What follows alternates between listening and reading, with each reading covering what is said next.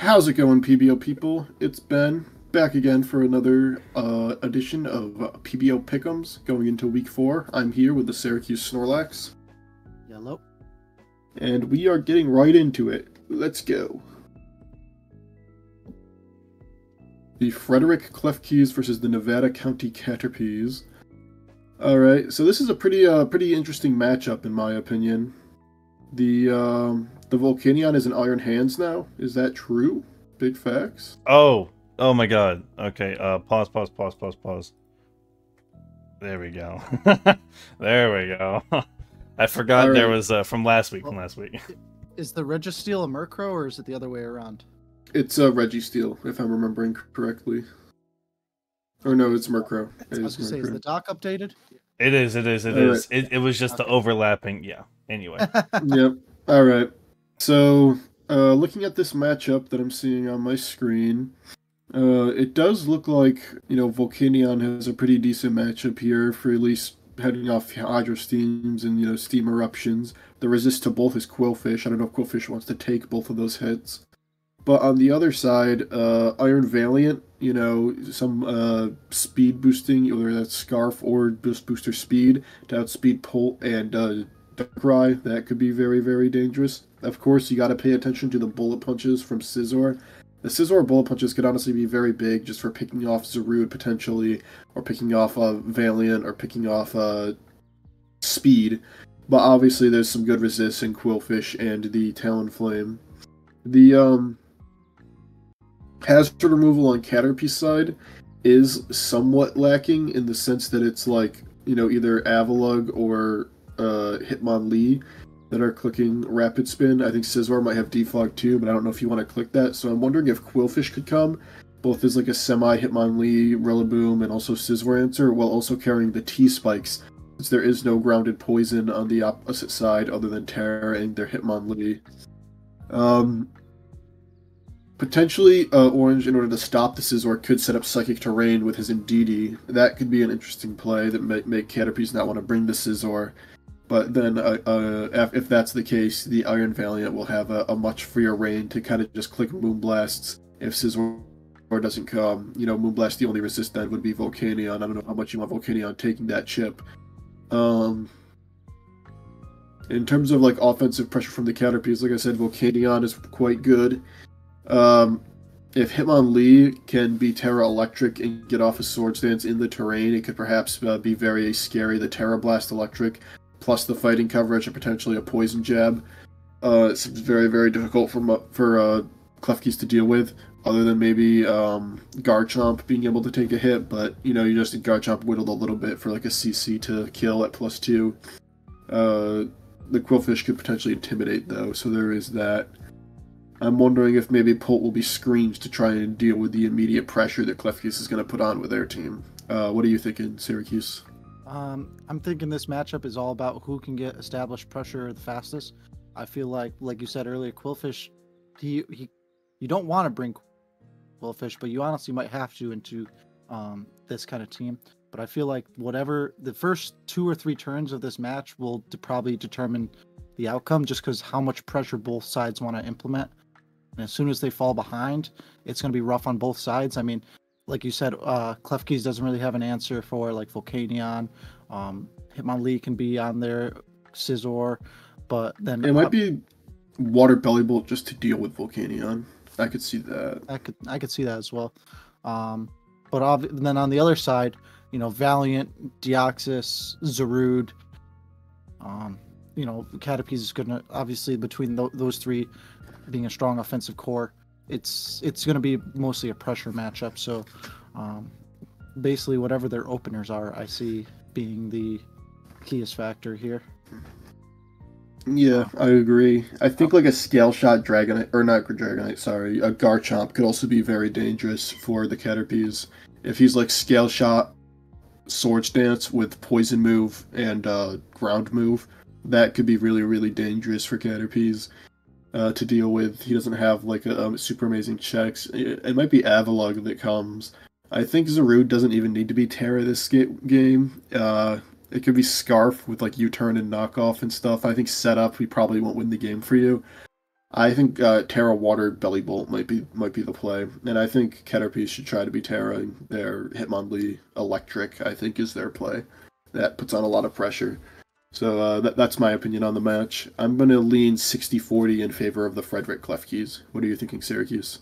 I'm gonna lean actually the opposite. I'll do a 40-60 in favor of Caterpies. I think Caterpies might do the upset here.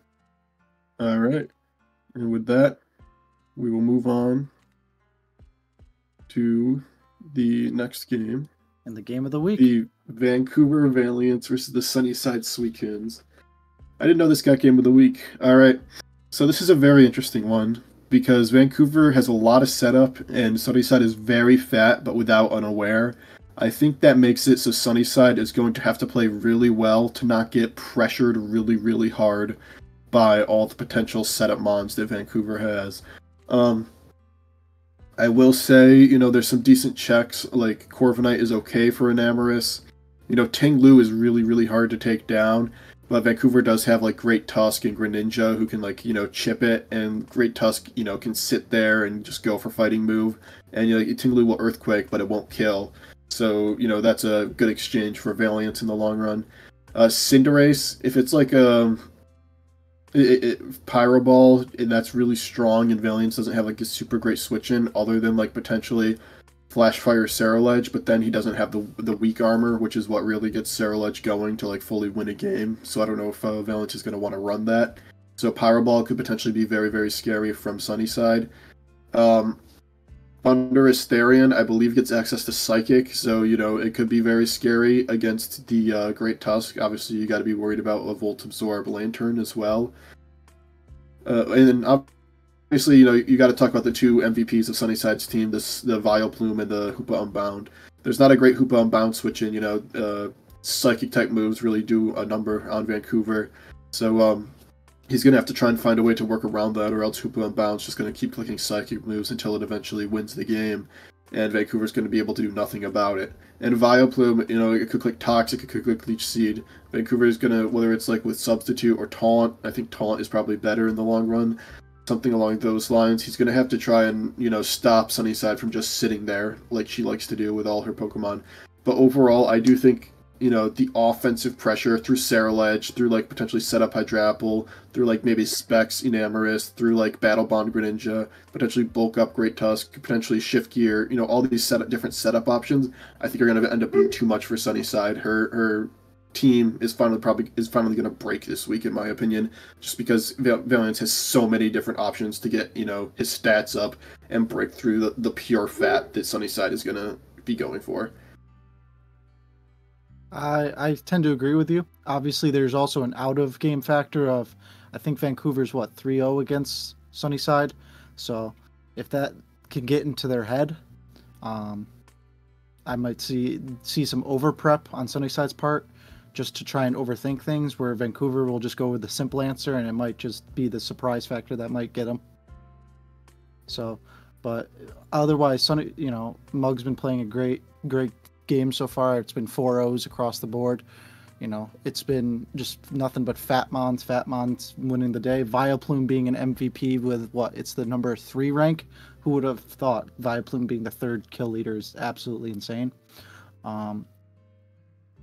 But in terms of just play style, I can see just it's going to come down to simplicity on Vancouver's side with the setup versus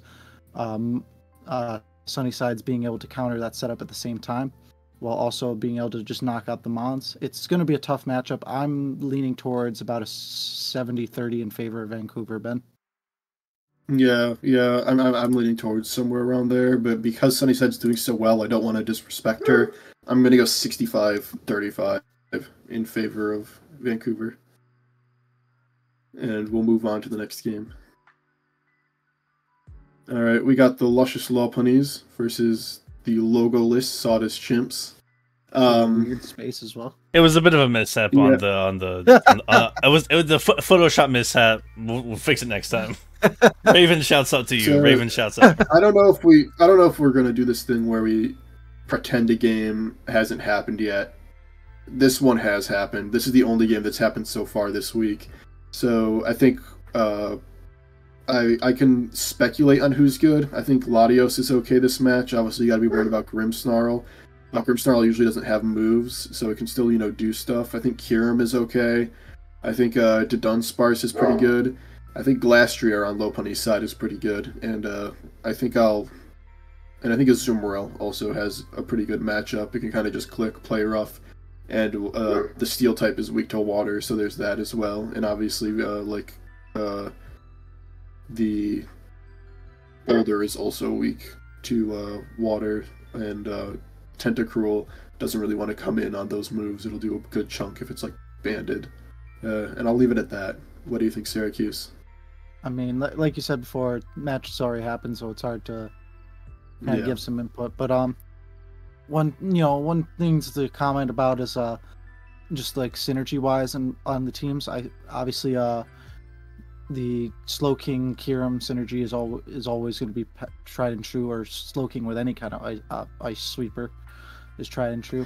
I feel like they've been getting very good value out of the mons they need to get value for in terms of sweeping wise. I really like the Terras on Sawdust Chimps. I feel like they've been using it well. I mean, obviously except for Terra Hippotas, but it's a 9-mon team. Just ignore that last one.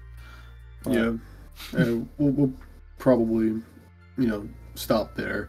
I will say, pay attention that Lopunny's doesn't have a ghost type unless it tears the Glastrier, and we'll leave it at that. Amen. All right. The Tennessee Tyrannotars versus the Muchin Emboars. So this is a really interesting one. These two are both, friends of Orange. They both know each other. So I will say Iron Bundle looks really, really good here. The freeze dry seem really free, and Tinkaton has to come in on those, but Tinkaton's gonna have to be a lot of Spadef to take the Hydro Pumps as well. But I don't know exactly what set Emboars is going to be running, because I'm assuming it's going to be something unconventional, like always. That's kind of like what he likes to roll with. And I think Terapagos looks really devastating here. Really, there's no ghost. The Meloetta might be Terra Ghost. It might have to be in order to try and deal with this Terapagos. But I imagine it'll have another move that could hit it, and I think if it just starts Calm Minding, this Terapagos could get really, really out of hand for Muchin, and pick up a bunch of other kills and continue to climb the leaderboard as the top kill leader. Obviously, Mew could be anything. I imagine it might have ice coverage for Landorus, psychic coverage for Conk, that kind of thing. Maybe set up some hazards because the removal is like more Pico. That could also be good, like get the rocks up with that thing, so Tinkaton can open up its move slots to potentially deal with a bundle with like Thunder Wave, while also having a Gigaton, while maybe also carrying Ice Hammer from Landorus if you're Shookaberry, so something like that could be kind of cool. Rotom Wash is a pretty decent Landorus answer to also. On Emboar's side, I think like Meloetta is actually kind of good this matchup. If you Terra Ghost it, obviously you have to deal with the Meowscarada, which isn't very good. Maybe you end up being Colbur Meloetta. But if you're like a Calm Mind set or some setup Meloetta, it could potentially get out of hand for the Tyrannotars, unless their Okidogi is like Terra Dark, but I still think you could run like Fairy coverage. For the sweeping potential, the Fairy is probably better, but I think you might need to be Ghost just to not get absolutely owned by Terapagos.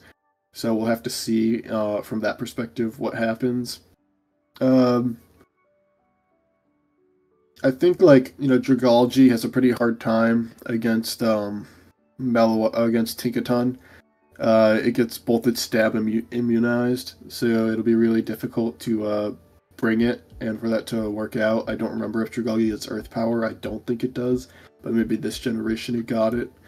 Hisui Lilligant could be interesting, but Okidogi is here. I think Okidogi will take a hit at +1 and then come really close to killing it or kill it back with a poison move. So that would be really, really a difficult situation. I think I'm definitely leaning into Tyranitar's favor looking at the matchup. I think everything's kind of looking their way. The Meowscarada also doesn't really have a switch in for the knockoffs. The knockoffs are going to be really devastating for Muchin to take. He's going to have to go to Conk or like lose his item, and he's going to be losing his items, or he's going to have to go to like Suicune, but Suicune's weak to the grass move, so it's just not a great situation all around for them. What do you think, Syracuse? So earlier this season, I actually got to play around a lot with Munch and Embor's team when I was helping Mock with Vancouver, and I really like this team. It's a really fun team to use and make a lot of creative sets with it. It's a lot of setup sets as well. Obviously, you got Lilligant and Calm Mind Suicune.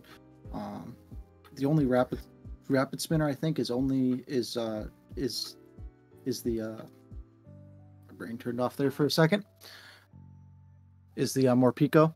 Morpeko knockoffs are kind of fun to use, but otherwise it's a very offensive heavy setup team. Like you said, the Iron Bundle could be fun to use, but the big thing I see on Tennessee's team is the Terapagos as well as the Dragonite. They pair very well together with both having similar abilities, obviously, in terms of being able to take a hit and then revenge kill back. Pretty much almost everything in T-Tar's favor in terms of being able to counter. Like you said, the biggest thing we're going to see for the Embors is what the value that Iron Bundle can get. If Iron Bundle can either sweep or get 2 or 3 mons before it goes down, it can tilt the sides, but otherwise I see T-Tar having a very favorable matchup. Yeah. Bundle has a really good matchup here. It might be like Assault Vest, Okie Dokie to deal with that or something. But it's not enough to stop the Tyrannotars from having like a 70-30 advantage, in my opinion. I agree. I think I'll probably go right around the same thing. I think 65-35 for me. Yeah. In favor of the T-Tars. All right. And with that, we're going to go to our next game. The Worcester Whoopers versus the Abbotsford Agrons. So this is a really interesting game. I think this is a Spectrier game. If I'm looking at it, Spectrier kind of owns Whoopers. I think almost everything gets 2-hit KO'd by Shadow Ball, and the one thing that doesn't, their resist, is quad weak to the Draining Kiss. The thing always runs, and it also outspeeds everything, I think. So I think we're going to need to see an Assault Vest of some kind if we don't want to get hard swept by Spectrier, because I think that thing has a really dominant matchup here. Maybe a Araquanid Assault Vest is how you end up dealing with it. I think because Araquanid does have a really high Spadef stat, if you're Assault Vest Araquanid with like Liquidation and Leech Life, you can probably take like one hit from Samurott and like kill it with Leech Life, and you can also deal with the Spectrier, and you can also kind of deal with the Heatran, and maybe even like a non-Terra Arboliva or Espeon as well. So I think that's actually a really valid bring here, is that Araquanid Assault Vest edition, and I think it also gets Giga Drain, and that could hit Quag as well. So I like that set a lot.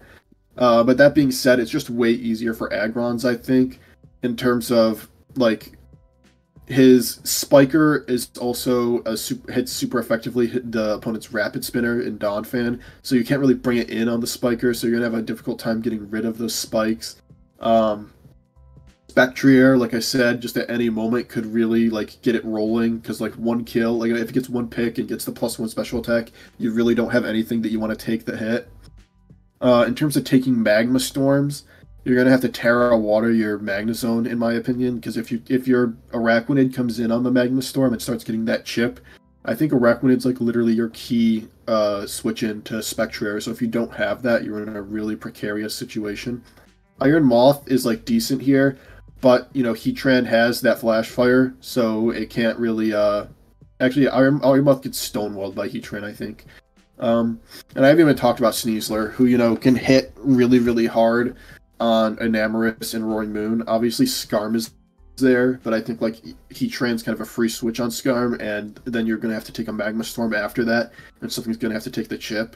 I think this is a pretty devastating matchup for the Whoopers, all things considered. If he gets one Dragon Dance with Roaring Moon and it's like EQ plus knockoff, maybe, but obviously the Quagsire is here, so it's going to be unaware Quagsire, so you're going to have to hope Quag doesn't come, but I imagine it will, to deal just with Roaring Moon like that. And also like a Terra Bug Trapinch could come with First Impression to just straight up kill the Roaring Moon if it really needed to.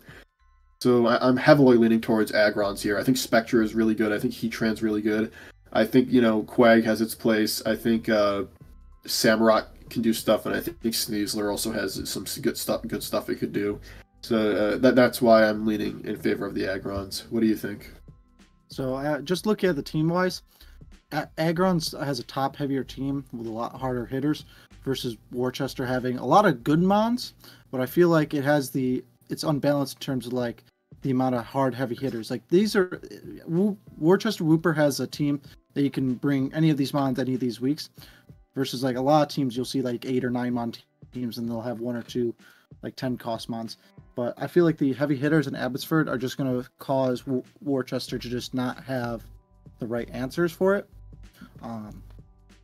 Between the Sneasler, the Spectrier, getting the spikes up with Hammerot, it's going to be a tough matchup. Plus, obviously, like you said, the Magma Storms are going to be a rough switch in, because you're going to have to somehow get the Magna Zone to probably swap in after something's been killed to Terra Water, because it's not going to be able to just immediately swap in and take a Magma Storm. So I'm leaning in the same favor as you. I'm going to go probably 70-30, Ben. I'm going 80-20. I think Agrons has this one pretty handily. I will say it'd be interesting if he has the Terra Water and can magnet pull the Heatran in order to Terra Blast it to death. There's a line for sure for the Woopers, but I think it's heavily in favor of the Agrons, and he'll climb his way up to 2-2. Alright, we're ready for the next game. The Norwalk Neuverns versus the Crown Point Titans. So this is a pretty interesting matchup that we have here. Someone's got to win eventually. Yeah. Between these 0-3 teams.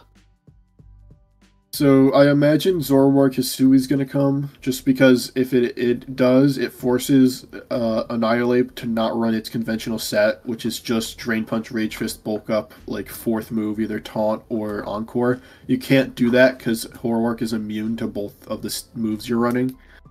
So I still think it could be Bulk Up, just because setup is so good against Crown Points of Titans, and I do think Annihilate will still come, just because it's the immunity to Ursaluna, and it's pretty good into Ursaluna because it outspeeds and it can Drain Punch and get its health back if he does go for like the Headlong Rush. But maybe it'll be like the 4th move is I don't know, probably Throat Chop is what dark move Annihilate gets. I know it doesn't get knocked off, but I think Primarina is not the greatest in this matchup because of things like Glow King and Iron Hands. It can hit Iron Hands, but it'll die pretty fast right back. I think Raging Bolt, Calm Mind, is actually kind of good here, but you gotta remember that Cetitan is here and could be very, very threatening. In fact, I think if Cetitan still had its Terra, it would straight up win. But because it doesn't, it's a little bit more difficult. Avalug's probably going to have to come to deal with the Cetitan, I imagine. I mean, Avalug's coming every week because it's the Terra Captain anyways, right? But, and there's no other Terra Captain on the Norwalk and Wyvern side. But, I am thinking, Jirachi could be a Wish Passer, but I don't really know what exactly that does for them. I think Glow King could be a T-Spiker, because if Venusaur absorbs, you could just start going for the psychic moves, and it would be very difficult for them to come in on the Glow King like that. That's why Glow King's such a good T-Spiker, is that it can punish poisons for coming in directly on it to absorb the T-Spikes. Bramblegast, I don't think is the best here. Again, walled pretty hard by Avalug. If Gliscor's defensive, it walls it too. Gliscor actually has a pretty decent matchup here other than Cetitan, so I think Cetitan is going to have to come. I think Cetitan is a win condition here, but without the Terra, it's much, much worse. Diancie has a pretty good shot at doing something. I think Terra Steel Diancie with the Calm Mind Draining Kiss stuff plus Earth Power, that could be really, really devastating. The win con for Noivern, I don't really see it, other than Raging Bolt, but I fear that Raging Bolt might not be able to, I don't know, it'll be interesting to see if Ursaluna tries to speed creep 0-speed Raging Bolt, or if Raging Bolt tries to speed creep a speed creeping Ursaluna. And Raging Bolt also has to deal with Cetitan, although now that Cetitan's not Terra, it can just get Thunderclapped. So I think it'll come down to Thunderclaps, and also Iron Hands. If Iron Hands is Assault Vest, it can also kind of deal with Raging Bolt.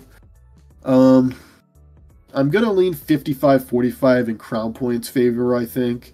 But I'm definitely not fully like sure of that. What do you think, Syracuse? So it's almost the biggest thing looking at Crown Point's Titan teams is how fat and bulky it is. And that's going to be the biggest issue Norwalk has is can you punch through that? Or can you eliminate the things that can do damage? The biggest choke point I see on the Crown Point's Titans is they don't have a lot of, heavy hitters, no big damage dealers.